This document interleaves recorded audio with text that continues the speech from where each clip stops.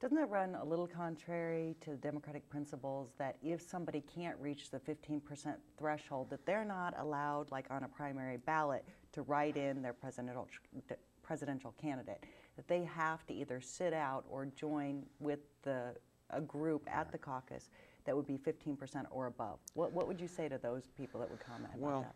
I mean, they're right, but so what? I mean, the point is, what good does it do to have a primary where you're not viable? I mean, you can have 3% of the vote.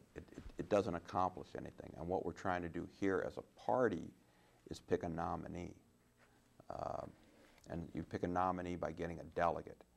And you send the delegate to the National Convention in August of 2008 in Denver. And so you have to be, while it's true, and even if we were doing it by secret ballot, which is probably a more significant aspect, is whether or not, why should it be secret, not be secret, you have to have enough people to have a delegate.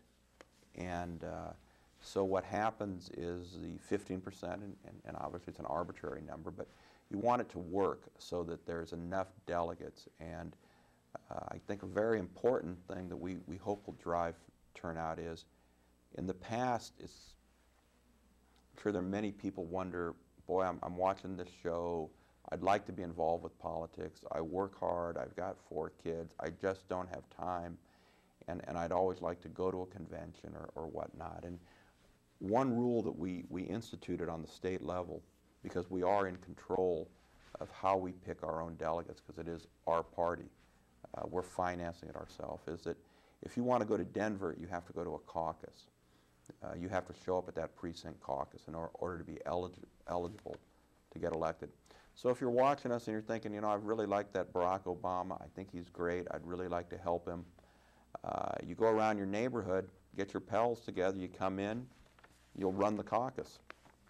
And you get yourself elected, you go down to the county convention, you're eligible. From county you go to state, you're eligible because you're at the precinct.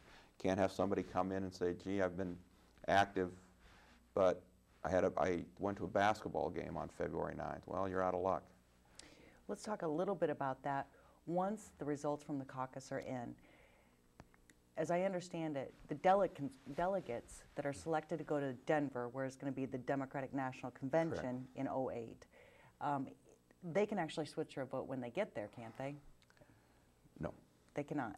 They'll be bound unless released. Okay. So if you've committed to John Edwards and you go to your precinct caucus, say, Edwards is my guy, you are an Edwards delegate and you are committed to John Edwards until such time as John Edwards releases you. Okay.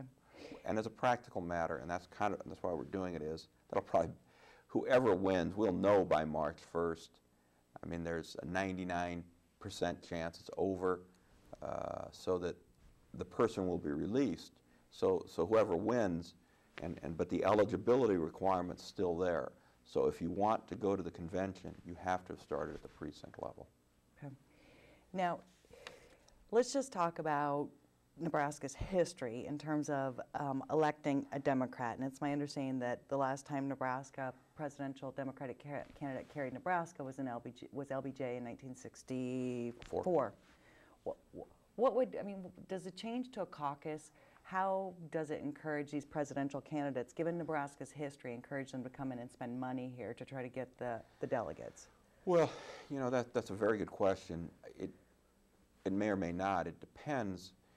And again, they want to win the nomination, so they don't care who we're going to vote for in November.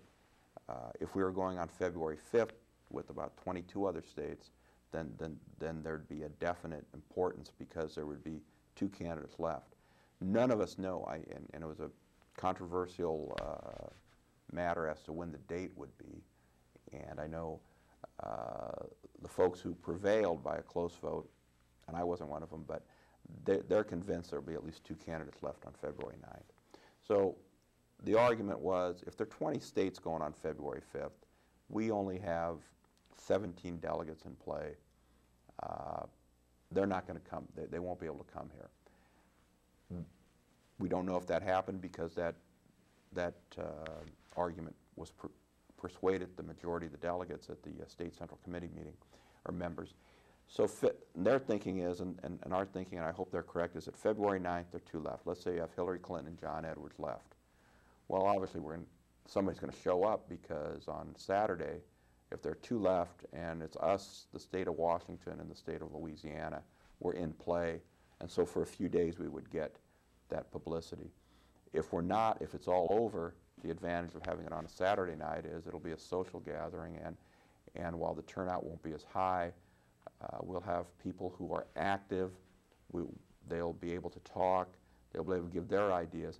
And again, Kathleen, the key is many, many, many people, especially now, having seen what happens when you ignore elections, and you get, as the leader of the Republican Party in Nebraska, Senator Hagel, says, this is the most incompetent administration in the history of this country.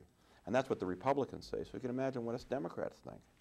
So people are unhappy about it, but they say, how do I do it? And any political party from the outside seems like a closed shop. And this is a great opportunity for those of you who are interested in politics. Go to your neighborhood precinct caucus and be involved. We're trying to show, Kathleen, that where the door is. Here's the door to the Democratic Party. It's open. Come on in. We don't know what will happen the 9th. Maybe it's over, maybe it's not. But we're going to be meeting. It'll be Saturday night. And as Democrats, we of course always have a good time. We hope there'll be lively debate, a lot of fun.